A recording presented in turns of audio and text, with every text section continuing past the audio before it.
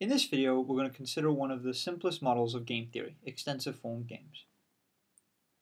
Elliot and I play a lot of video games together. We play Madden online all the time, and we want to buy a next-gen games console. We both prefer the PS4, so much so that if you asked either of us what the other is likely to buy, we'd say there's a 90% chance that the other is going to buy a PS4. Here we represent this situation. Elliot can buy the Xbox or the PS4, and here there's a 90% chance that I will buy the PS4. This is just a random event where Elliot has to try and estimate what is his best action based on the random event that I will buy a PS4. Now, this is where game theory comes in, because this is not actually a random event. I am an interactive decision maker making the same decision that Elliot is. We just happen to have represented this with this random event coming after Elliot has made his decision.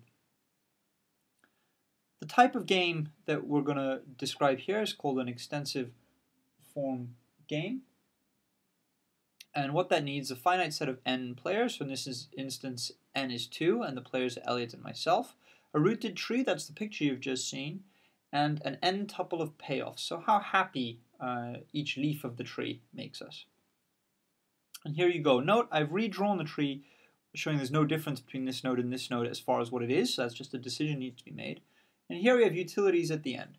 So if we both go for PS4s, we both get a utility of 1. We're very happy.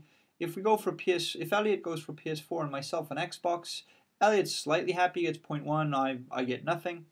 If Elliot goes for an Xbox and I go for a PS4, we both get nothing. That's just random numbers, but these numbers are basically smaller than that. If we both go for an Xbox, at least we can play Madden together online, so we're slightly happy. Where things get slightly complicated, though, is that these two nodes in reality would not necessarily be any different to each other. So if Elliot went off to buy his video games console and I went off to buy my video games console at the same time, and we didn't actually communicate, how would I know what he has bought? And so what we have here is that these two nodes live in the same information set. And how we handle these types of games is what we will look at later on.